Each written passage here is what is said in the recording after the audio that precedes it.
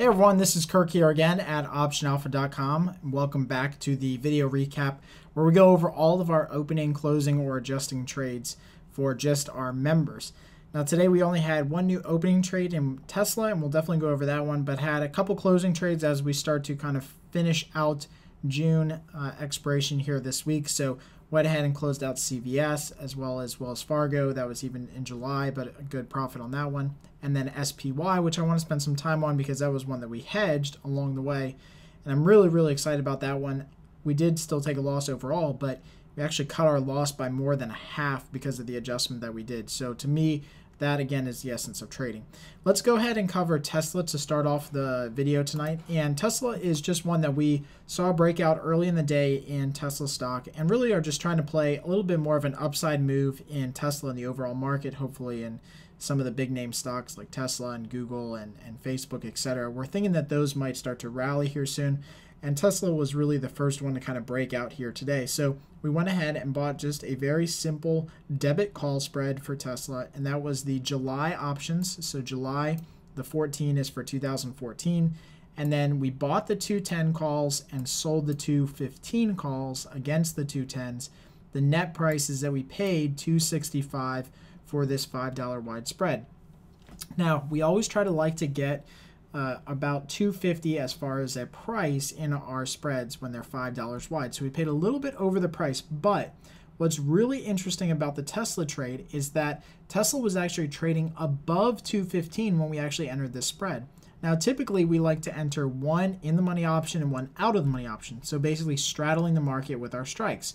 If Tesla is trading at $215, then we do $210 and $215. But in this case, when we actually entered this order, Tesla was already trading above $215.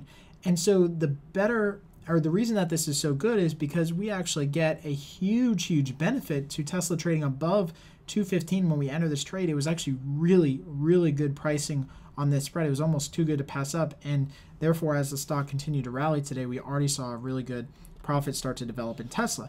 It's only a one lot spread again because it's a debit spread, so we don't know where this thing will end up at the end of the month. But right now we have a nice breakout in Tesla stock, and you can see just how strong and how far it's even gone from today. But again, the stock was trading around $215 today when we actually entered that spread, and because our price is, or the price that we paid is about $265, that puts our break even around $212.65, which is actually less than where the stock was trading today. So we actually ended up getting into this spread for less than the true value should have been for this option. So it was way undervalued, which is really kind of reflecting in the price that we already have now, or the profit that we already have now in Tesla. And so I'll go here to the chart of Tesla, and you can see just on today we made about 52 bucks on this trade for a one lot trade. That's not too bad. It's already trading up to 317 by the end of the day, so really favorable pricing in Tesla. And again, that's because where we actually entered our spread was both in the money at the time that we entered the order. Usually what we do is straddle the market with one option in the money and one option out of the money, but again, just the way that the options kind of priced out here today ended up being a really good spread. And it was only kind of there if you just saw it early in the morning. So really lucky that we got that opportunity, and we may end up closing this thing out at the end of the week if Tesla continues to rise higher. All right, some of the closing trades that we went over today are CVS. We had a very simple calendar spread in CVS, anticipating that the stock would continue to rally just a little bit, head towards the 80 strike. Now we had the July-June calendar spread in CVS and the 80 calls, so trading both the 80 calls, one for June, one for July. But again, because we have that front month option in June, that's really our target date for when we want to exit that. And right now, it's just not really moving too far too fast. We need still a pretty good move in CVS before we get to expiration. So we went ahead and closed it back out, sold it back to the market for a $10 credit. So it took a $34 loss on this one, a very small loss on the trade. But again, CVS really didn't see the move up that we were anticipating. In fact, when we actually entered this spread, it started to even go down. So really just kind of bad timing in picking our entry and exit points. We had the stock rallying right towards that 80 strike, but then it just kind of took a turn for the worse and continued to move lower. That's going to be a huge jump between now and expiration to move all the way back up to that 80 strike. So at this point, with expiration just a couple days away, there's no point in letting this thing go all the way. We're going to just save some money and exit out of the trade.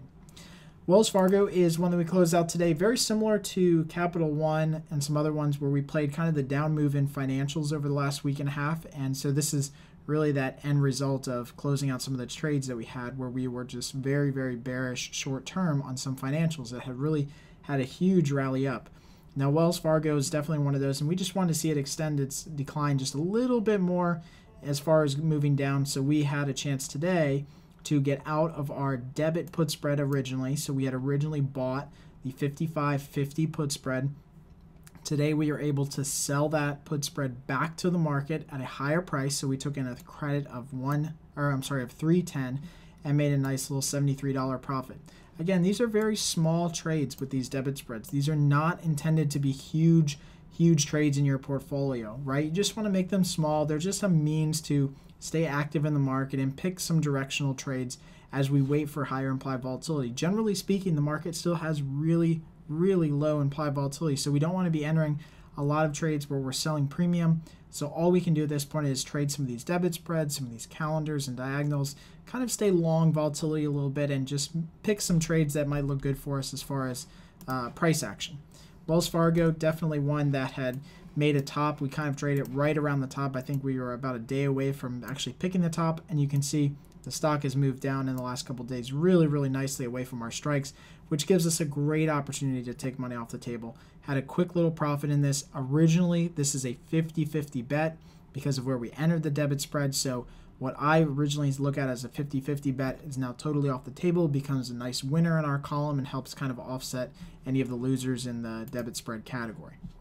All right, so the other trade that I want to go over tonight is the call or the spread in SPY. So SPY was, let me just readjust the screen here for you guys.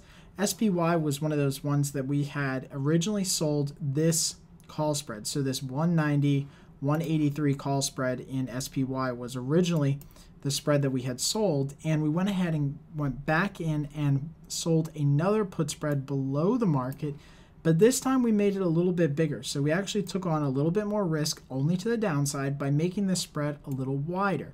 Now usually what I say is if you're going to hedge something with the spread and you want to go ahead and sell the other side of the spread, you want to even out the width of the strikes, and you also want to even out the number of contracts. Again, in this case it was a little bit different because we took in a little bit more premium by selling a couple extra on the put side. So as the market was rallying against our short call spread, which is a bad scenario, then we sold a put spread below the market so that we could potentially profit from that move up in the stock, or at least cut our loss dramatically by selling this put spread against the market.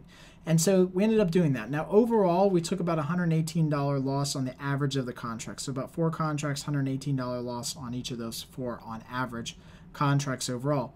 Now this is a ton better than if we were to do nothing and just sit there and let our 190, 193 call spread go all the way in the money.